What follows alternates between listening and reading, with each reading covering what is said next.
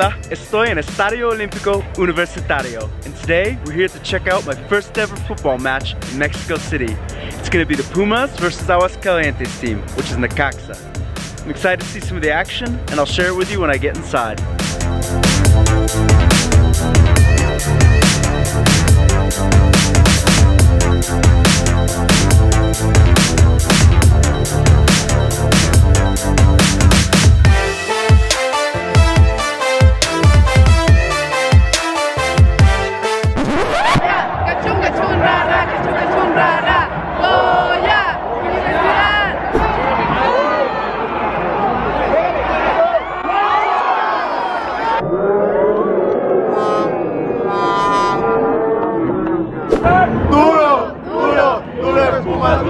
¡Mau! ¡Pásame una!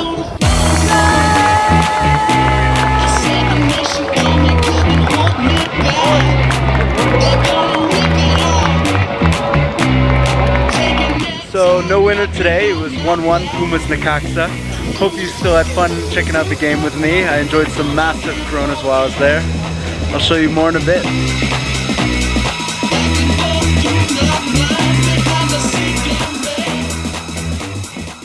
Today, we're here to go to the Mirador, or the observatory of Torre, Latinoamericana. When the tower was completed in 1956, it was the tallest of its kind in the whole world to be built in such a highly active seismic zone. That proved to be useful because in 1985, Mexico City was hit with an earthquake. During that time, the actual engineer designer of the building was in his office in the tower and experienced what it felt like. While many of the buildings in the surrounding downtown area crumbled, Torre Latino stood strong.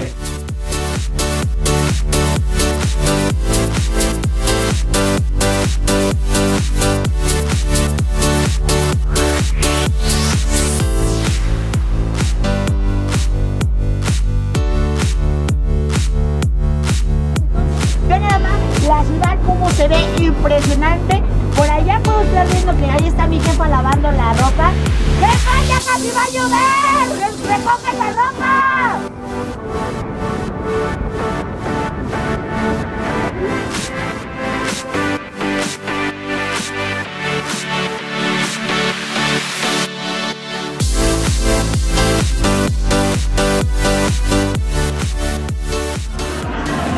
We're currently in Colonia Santa Maria la Ribera in Mercado de la Daria on our way to Biblioteca Vasconcelos.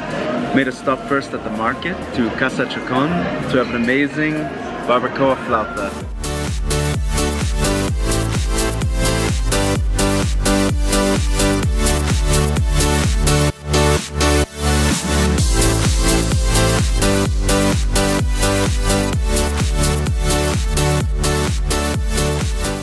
After some flautas, we come to Kiosco Morisco, which is definitely Moorish in style, but also definitely Mexican.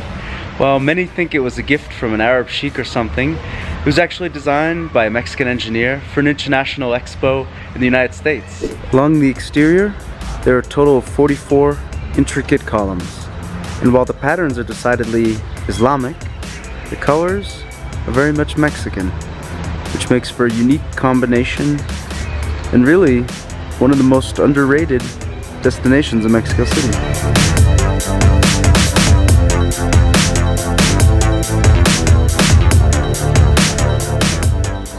We're here at Biblioteca Vasconcelos, which is by probably Mexico's greatest living architect, Alberto Calach.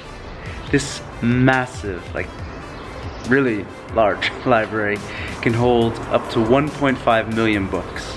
Currently, it's only 1/3 of the way full, with plenty of room to grow. Alberto is very advanced as well structurally. And what's really amazing about this library is that the books appear to float in midair, or rather the bookshelves. They sort of hang in the 7 floors of stacks, and it creates a really crazy effect. Never thought that we'd go this far. Don't stop now. Reaching for a distant star. Don't stop now. Isn't it strange how we're safe at home? Sitting and counting days until a second go. If you're gonna make a change, you have to let me know. Turn the shit around, start at top of yours. It's all you need to do.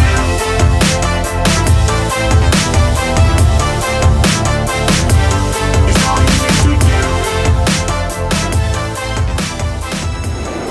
That's all the Mexico City for now. We're about to take this bus to Aguascalientes. Fun facts on a 8-day NA bus, which here in Mexico are honestly actually better than airplanes. When you get on, they give you a bottle of water and a snack. You can recline, and there's a nice TV. In a few hours from now, I'll be in Aguascalientes, which is a state north of Mexico City, so hope to share with you some adventures there. See ya.